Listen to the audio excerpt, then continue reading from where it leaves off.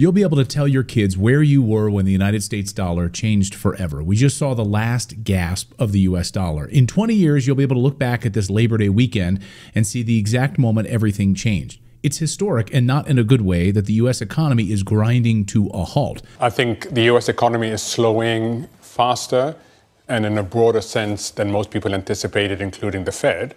And I think that the market is catching up to that possibility, which has become a probability. Mohammed El-Arian is exactly right, and it's all being controlled by a globalist cabal of elites that wants Kamala Harris elected right now. So right now, as we speak, we are watching the single biggest shift for the U.S. dollar hegemony in the past 80 years. Over the next few weeks, the plan will be put fully into action. The massive dumping of U.S. dollars flooding the market, bank collapses, job losses, which we're seeing by the millions, by the way, and skyrocketing inflation that no amount of lying will hide. I'm looking at you, Kamala Harris. No.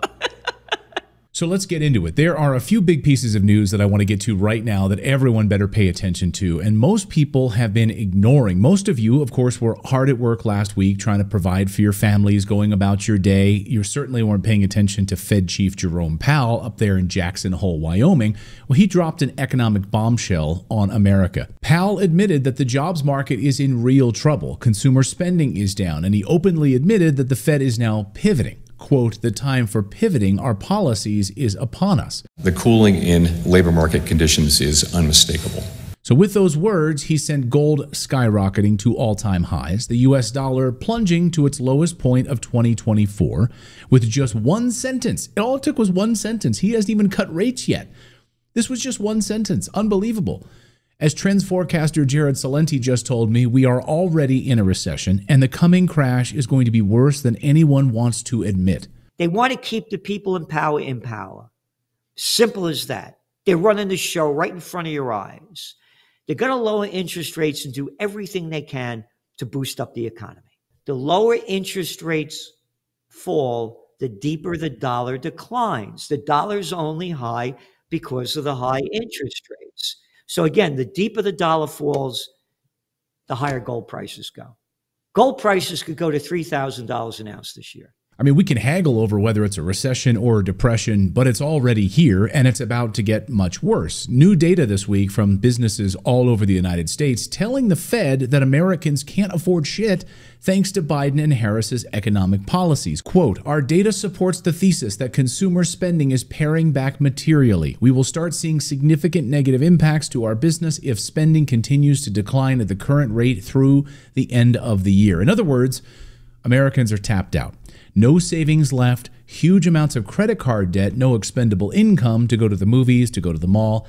Instead of getting new clothes for back to the school time, sorry kids, you'll need to wear last year's clothing. Don't believe me? Well, then believe the sales at Dollar General. The freaking dollar stores are hurting. New data out today from Dollar General shows shares crashing 26%. 26%, why? Now, the store admits that its core customer, its bread and butter, feel financially constrained, and the store is desperate. This weekend, they rolled out a 91% clearance sale to try and lure in customers into the stores. 91%, even with that 91% off, Americans still aren't shopping like they used to. So now the Fed is going to slash rates likely 4 times in the next few weeks and the next few months. 4 rate cuts. But it's too little, too late, as Jeremy Siegel says. The honeymoon is over for the Fed. The honeymoon is over. Let's put it that way. Jay Powell and Fed enjoyed this idea that, we can bring inflation down, no real consequences. We can wait and wait and wait. Well, I think he waited too long. And there isn't some magic bullet that's going to put more money into people's wallets, especially if they've lost their jobs. I mean, sure, reduce inflation would help. Prices about everything have gone up over 20%, even 30%.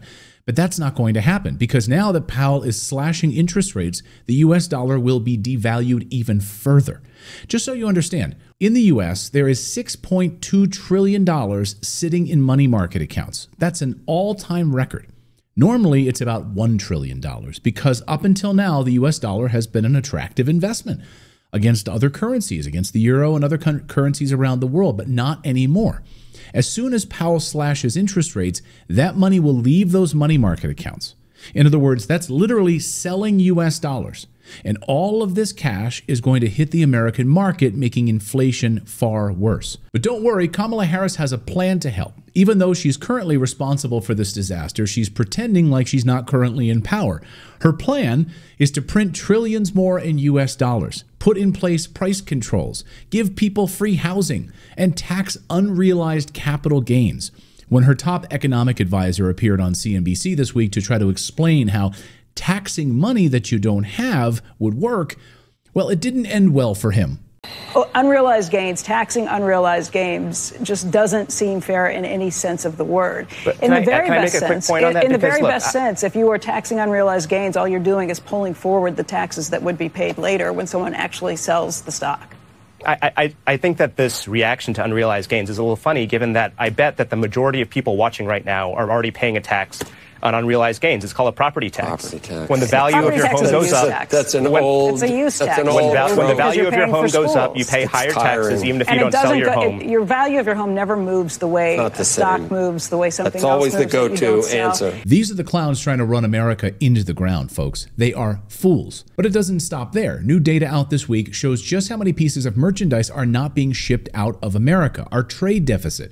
As economist Peter Schiff points out, quote, the non-COVID reopening record high July merchandise trade deficit reveals the true state of the United States economy. It's a complete disaster, he says. If currency traders understood economics, the dollar would be crashing. It eventually will, taking the U.S. standard of living down with it. He's absolutely right. In other words, imagine you have a lemonade stand. You also like to buy snacks from your friend's stand that's nearby. If you buy $10 worth of snacks from them, but they only buy $6 worth of lemonade from you, you end up spending $4 more than you earned. That's a $4 trade deficit. It's exactly the case for the United States. It means the country is spending more money on products made in other countries like cars, clothes, electronics than it is making by selling American-made products to other countries. The merchandise trade deficit is just a fancy way of saying that the United States is buying up way more stuff from other countries than it's selling to them. And we're just days away from the first Fed rate cut. All the warning signs are here, folks, of a major US dollar meltdown. And the mainstream media, of course, is going to try and hide it in order to get Kamala Harris elected. No. They'll tell you, as they've already been telling you, it's not that bad. You're not really suffering. You're not spending more money on things. Your life is fine. They're literally lying to you. It's the perfect time right now for them to try to sell you a digital dollar that will solve all of your problems. It is coming, folks. Pay attention. So that's the news update part of today's video. Now I want to tell you about today's sponsor, which is tied directly to what we were just talking about, and quite possibly the cheapest gold exposure that we can get our hands on right now, as of today, anywhere in the world. So that company is Gold Mining Incorporated, trading on the New York Stock Exchange. They're a New York Stock Exchange company. Here's their ticker on your screen. You'll see why I call this a rare moment for us right now, especially those of us that believe in investing in real tangible assets like real estate, gold, silver, precious metals. Again, real things. Not this phony fake US dollar debt bubble that we're about to see. So the reason this is a rare moment is because it all has to do with what's about to transpire in 2 weeks sharp from today. The Federal Reserve is not going back on its word. On September 18th, the chairman of the world's most important banking institution is forecasted to come to the podium and announce the committee is certain that a rate cut is warranted, they will tell us. The futures contracts already project a 100% chance of a rate cut. Take a look. I like those odds. 100% chance of a rate cut. At present, the bond futures show that the Fed funds rate will be 4.5% by the end of 2024. Take a look. I don't think that there's ever been a better moment to build a position in gold and gold companies than in September of 2024. That is my personal opinion, and one of the key reasons for forming this view is that today gold is trading at $2,519 an ounce. But on the GDXJ, which is the index which aggregates select junior mining gold stocks, it sits at $45. That's compared with $167 back in 2011 when gold peaked at $1,925 an ounce. It is indisputable. Gold spot price is $2,519 an ounce as I record this, over 31% above the 2011 all-time high. And yet the GDXJ index is down 72% compared with its peak from 2011. It's not just gold's performance, which makes me appreciate which could be sitting in front of us right now, the United States dollar just hit its low for 2024. So if you zoom out a little bit, you can clearly see the DXY index, which measures the dollar's strength, peaked in October of 2022, right when the GDXJ index bottomed. So let's take a look to see the entire landscape from the highest point of view here. Okay, so number one, on September 18th, the Federal Reserve is slated to begin a rate cutting cycle, as Powell clearly said at Jackson Hole. So an era of rate cuts are coming. Number two, gold spot price is trading at an all-time high, 30.8% above its 2011 high. And yet, the GDXJ mining stock index is 72% below its 2011 high. And number three, the DXY index, which measures the USD's bull and bear cycle, peaked in October 2022 and has since declined by 10.8% and is now at 2024 lows for the US dollar. Meanwhile, Gold Mining Incorporated, the company we're talking about today, is trading at 5-year lows right now.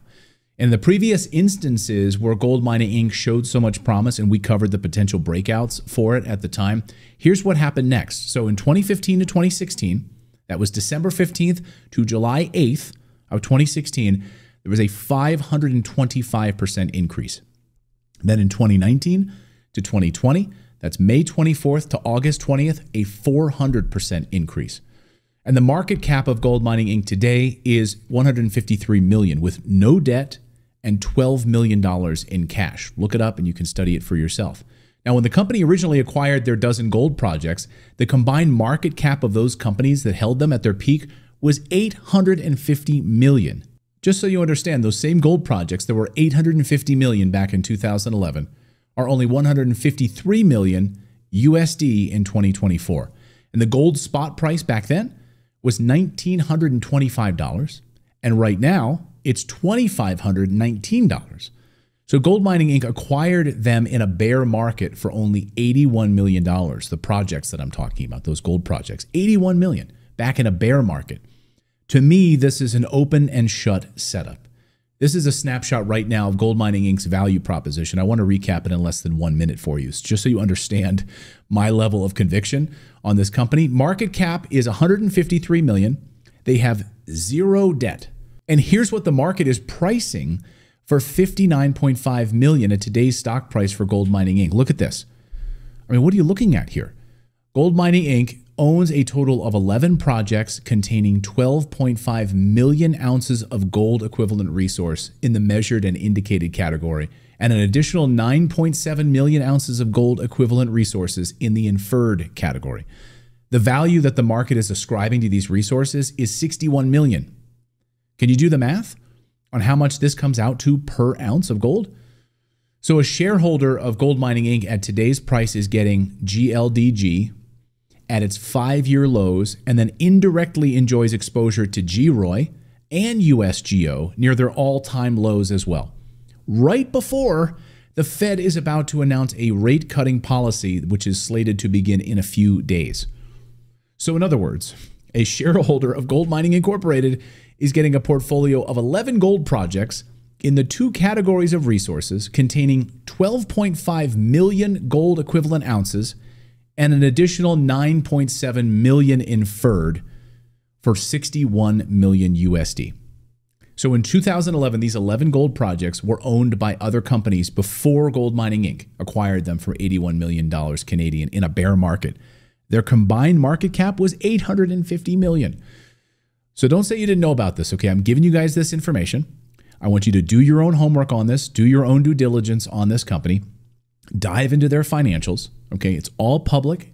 They're a publicly traded company on the New York Stock Exchange. Here's their ticker on your screen once again, but look at these numbers. I think you will see what I see. And our thanks to them for sponsoring this news update, and we will see you next time, everyone.